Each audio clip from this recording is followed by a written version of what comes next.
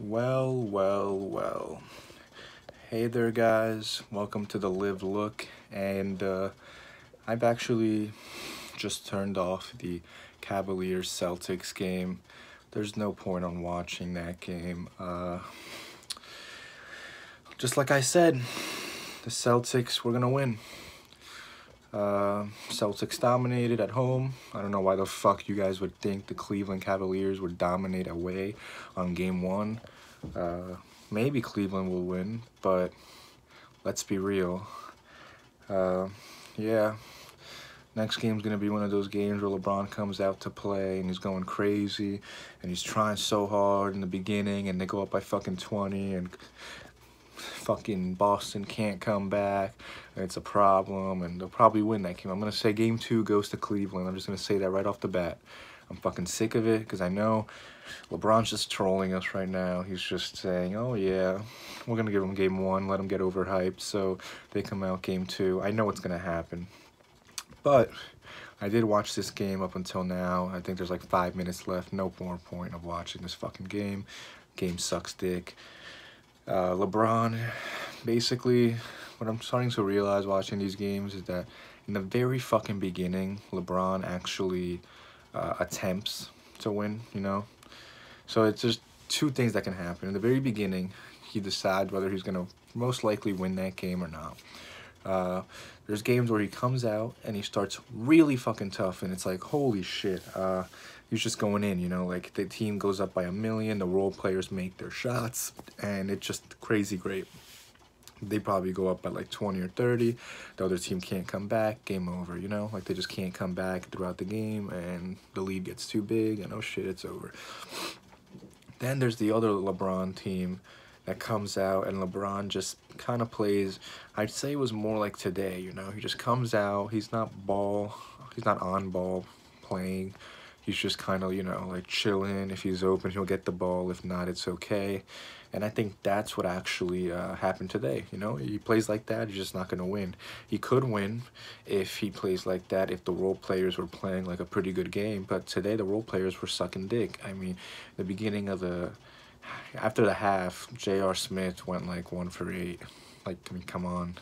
They were 0 for 13 from the 3, the whole team, at the half. What the fuck does that mean?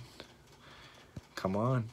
Like, this is the team that's supposed to go to the finals and play the Warriors. Like, oh, I'm sorry. Like, the fucking Warriors aren't going to go to the finals, right? But, this is the team that's supposed to come out and play the Warriors. Like, who the fuck? Like, come on. And just like I said, the Celtics are good. Like, don't fucking say... I'm giving credit to the Celtics. Celtics really came out and played a good-ass game, showed what they were about even though they were really young. I mean, Jason Tatum didn't even have that crazy great of a game. But Al Horford took his... You know, he fucking made his shots. He made his contribution. Al Horford really playing well there in this playoff run, I can't lie. Had a really good game against the 76ers, and now he just had a great game 1 against the Cavs. Jaylen Brown, really good too, you know. That's what I'm saying. All these really young players are stepping up, and it's all teamwork with them. That's the great beauty of Brad Stevens. This is all teamwork. Nobody's just playing to be better than the other player. I don't get it. That's how you don't fucking win, and that's what I love. I love the fact this team is playing great, and if they can just beat LeBron, you know, obviously,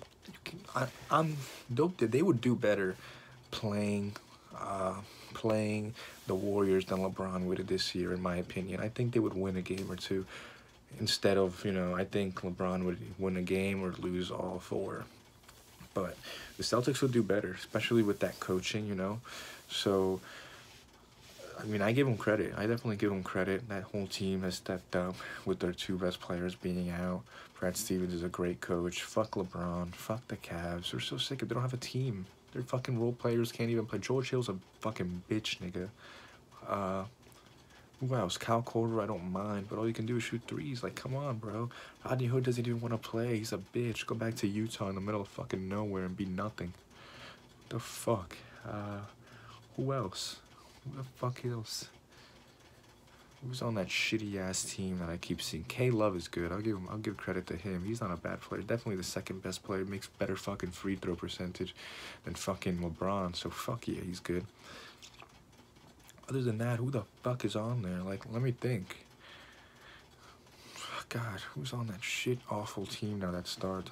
Jeff Green? No, Jeff Green sucks too. Who's their fucking... I'm trying to think. Larry Nance, he's ass. Jordan Clarkson sucks dick. That's like bench players, obviously. I'm trying to think here. Like, come on. These players all suck. They have nobody. I'm trying to think of their third best player. Who the fuck is it? Who's the third best player on that fucking team? Nobody. Like, and I watch all these games. I'm not fucking like... I'll fucking prove it to all of you. I watch every fucking game this playoff season run. Been watching every game, every playoff series. Fuck that shit. LeBron's great. But I'm so sick of this. Like, stop. This nigga thinks he's gonna come out of nowhere and go to the final in, like, what? Just want to make it to the final? Just prove that you're better than a shitty-ass conference that has no players? Fucking DeMar DeRozan. Doo-doo. Doo-doo. But, I just think it's retarded. I think this series, though, is going to be very competitive. I don't think at all that LeBron is just going to slow down, you know? That's bullshit. But this series is going to be huge. Game 2, I think, will definitely go to the Cavs. And like I said, there's just going to be a battle throughout. But the Celtics have shown tonight that they have, or today, they have shown today that they have what it takes to take it away from Cleveland. Like, if they can just want it enough. It's all about who wants it more at the end. They've shown you that they can do it. They've shown you they can come out and fucking fry. And with the fact that they have the home field advantage, home court advantage, that means that they can go all the way to Game 7 and fry and have that home court advantage. They can do it. So, honestly, I'm just very curious in seeing what's going to happen. I just wanted to give you guys that update on my opinion on it. I think the Celtics are doing really good. They're going to be really good next year. I'm really just hoping LeBron... one thing I'm so sick of hearing is, oh, he went to like 8 straight finals, 7 straight... I don't even know how many fucking finals it was. I just keep hearing that shit every time. Like, you can't say a man who went to all these finals. Shut the fuck up. That means nothing now. It's over. I hope Boston goes. Boston can play the Warriors, lose in like fucking 5 or 6, and that'll be it. Like, who gives a fuck, you know? It's fine. But, I'm glad you guys watched this, and I'll keep you guys updated on the Warriors game tomorrow. I'm going to be making videos every day. I'm going to try and keep you guys updated on everything that keeps going on in sports. Please make sure to follow my Instagram. It's Gianliv, Gianliv. That'll be in my description, and my Twitter is at @thelivlook. So pretty simple to find me there. I try and keep that updated as much as possible too. I have a Facebook at @thelivlook. Yeah, that's pretty much everything I use, keeping everyone updated here. You guys can please comment, let me know what you guys think. Let me know if you guys would like me to do something different. I'm willing to do anything for, well, you know, for sports.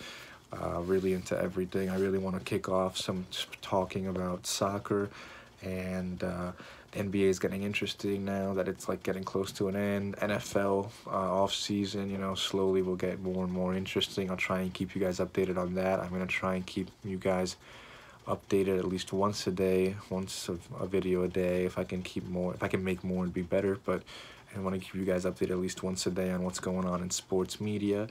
And like I said, just smash the like button, subscribe, let everybody know. And thank you guys for listening. See you guys later.